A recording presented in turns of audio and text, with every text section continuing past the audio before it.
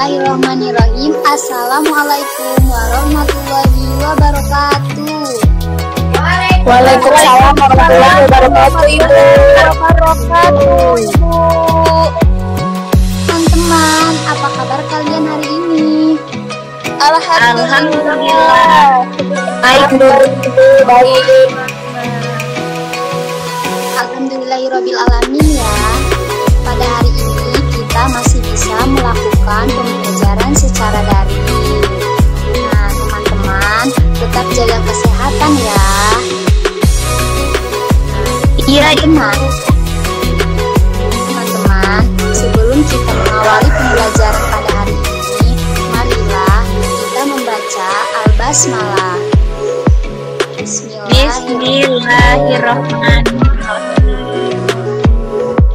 Teman-teman, selanjutnya Ibu akan mengecek kehadiran kalian.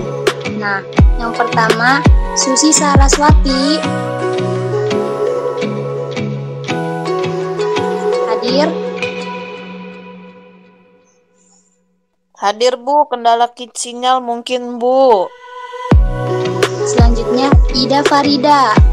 Hadir, Bu. Invita Kamalia. Hadir, Ibu.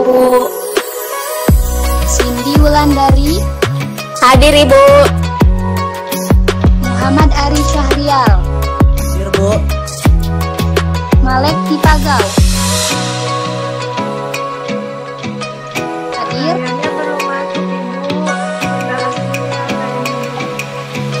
Baik, selanjutnya Rena Apriliana.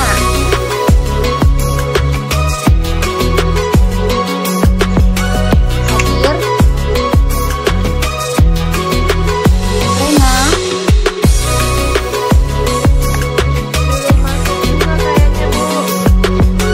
Kita lanjut ya. Tulis.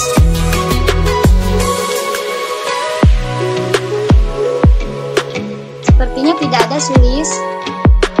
Ya, Bu. Baik, teman-teman. Apakah ada yang tahu hari ini kita akan belajar tentang apa sih? Tentang materi apa sekarang? Nggak tahu, Bu. IPA ya, Bu. Nah, betul. Hari ini kita akan belajar materi IPA mengenai posisi bulan dan kenampakan bumi yang terjadi dari hari ke hari. Baik, Ibu akan meng-share PowerPoint dan Ibu akan menjelaskannya.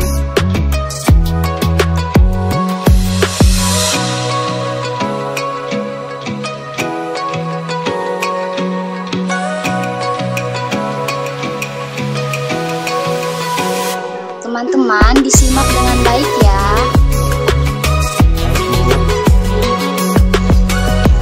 Posisi bulan dan kenampakan bumi dari hari ke hari. Nah, tujuan pembelajaran pada hari ini yaitu siswa mampu menyebutkan gerakan-gerakan yang dilakukan oleh bulan dengan benar. Yang kedua, siswa mampu menunjukkan arah rotasi dan revolusi bulan dengan benar. Yang ketiga, siswa mampu menjelaskan kenampakan bumi dari hari ke hari. Selanjutnya, apa sih teman-teman bulan itu? Nah, bulan adalah satelit alami dari bumi dan satelit terbesar kelima dalam tata surya. Nah, bulan juga merupakan benda langit yang tidak dapat memancarkan cahaya sendiri.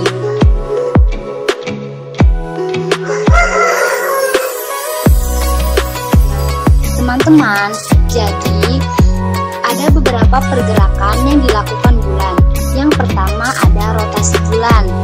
Yang kedua ada revolusi bulan terhadap matahari. Yang ketiga ada gerakan bersama bumi mengelilingi matahari. Selanjutnya, apa sih yang dimaksud dengan rotasi bulan? Jadi teman-teman, rotasi bulan yaitu perputaran bulan pada porosnya. Nah, rotasi bulan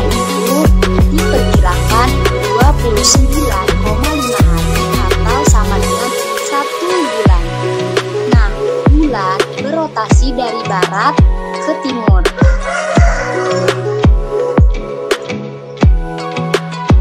Selanjutnya, revolusi bulan. Apa sih revolusi bulan itu? Jadi, revolusi bulan merupakan perputaran bulan dalam mengelilingi bumi.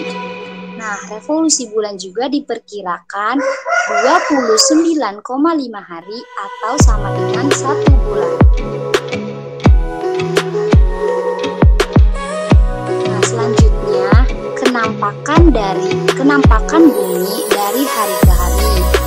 Akibat terjadinya rotasi dan revolusi bulan, mengakibatkan beberapa peristiwa.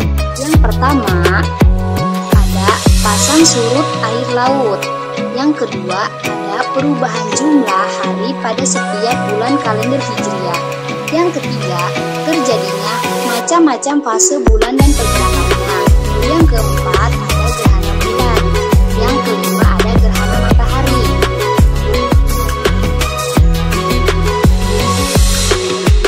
Apa sih yang kalian tahu tentang pasang surut itu? Jadi di sini Ibu akan menjelaskan tentang pasang surut. Pasang dan surut adalah peristiwa naik dan turunnya permukaan air laut. Jadi penyebab utama dari pasang dan surut ini merupakan gaya gravitasi bulan pada bumi. Walaupun gaya gravitasi matahari juga mempengaruhi, namun pengaruhnya tidak terlalu besar karena jaraknya lebih jauh daripada jarak bulan dengan bumi. Akibat adanya pasang surut, dapat dimanfaatkan oleh manusia, yaitu sebagai sarana berlabuh dan berlayar pada dermaga yang agak dangkal untuk dijadikan bahan membuat garam. Selanjutnya, ada perubahan jumlah hari pada setiap bulan kalender Hijriah. Jadi, revolusi bulan digunakan oleh umat Islam khususnya untuk menentukan kalender Hijriah atau Qamariyah. Jumlah pada kalender Hijriah ada yang 30 hari dan 29 hari. Terjadinya macam-macam fase bulan dan pergerakannya. Pada peristiwa ini, langit tampak gelap. Terjadi pada awal bulan. Kemudian muncul bulan sabit pada hari keempat. Kemudian muncullah bulan paru yang muncul pada hari ke-8. Selanjutnya muncul bulan cembung pada hari ke-11. Kemudian muncul bulan purnama pada hari ke-14. Selanjutnya muncul bulan cembung muncul pada hari ke-17. Kemudian bulan paru pada hari ke-21. Yang terakhir muncul bulan sabit pada hari ke-25.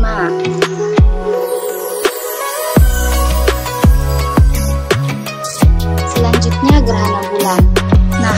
Kenapa sih terjadi gerhana bulan tuh? Jadi gerhana bulan terjadi akibat gerakan bulan mengelilingi matahari pada posisi tertentu matahari, bumi, dan bulan pada satu garis lurus sehingga menyebabkan gerhana bulan.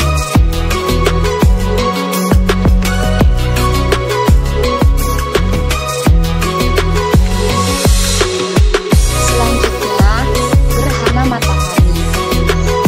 Kenapa terjadi gerhana matahari?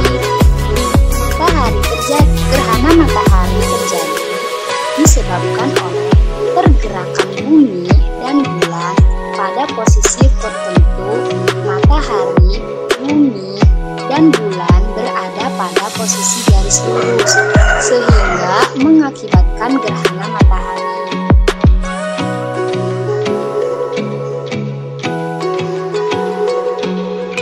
Baiklah teman-teman, apakah kalian sudah memahami materi yang Ibu jelaskan?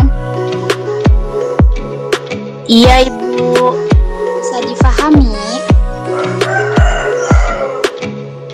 Bisa, Ibu. Insya Allah bisa, Bu. Ibu ingin meminta kalian, salah satu dari kalian untuk menyimpulkan materi pada hari ini. Siapa yang ingin menyimpulkan? Ayo, jangan takut untuk berbicara teman-teman. Siapa yang ingin menyimpulkan?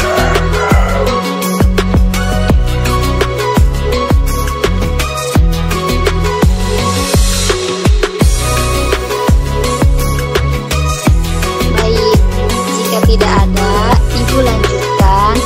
Ibu akan memberikan pertanyaan. Ada berapa gerakan yang dilakukan oleh bulan?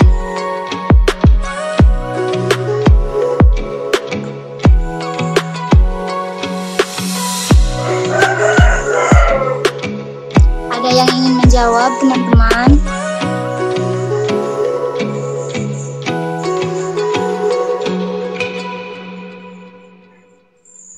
Ada 3, Bu.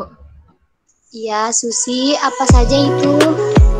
Rotasi bulan, revolusi bumi, gerakan bersama bumi mengelilingi matahari. Ya, sangat tepat jawabannya teman-teman. Beri tepuk tangan untuk Susi yang sudah menjawab.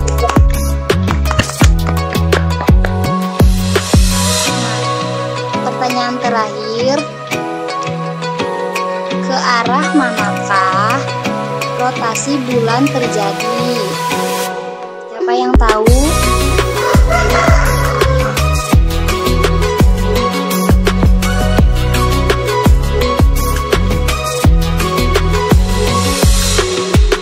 Baik teman-teman, jadi rotasi bulan dari arah barat ke arah timur ya teman-teman. Nah, jangan lupa untuk dibaca kembali materi pada hari ini agar tidak lupa dan kalian memahaminya ya teman-teman. Nah, setelah ini Ibu akan nge-share LKPD yang wajib kalian isi dan akan dikumpulkan pekan depan teman-teman. Jangan lupa diisi ya. Baik. Iya, Ibu. Nah, baik, sebelum kita mengakhiri pembelajaran hari ini, marilah kita mengucapkan hamdalah. Alhamdulillah. Tetap semangat ya teman-teman, dan jangan lupa mengisi LKPD. Wassalamualaikum warahmatullahi wabarakatuh. Waalaikumsalam warahmatullahi wabarakatuh. Terima kasih, Ibu.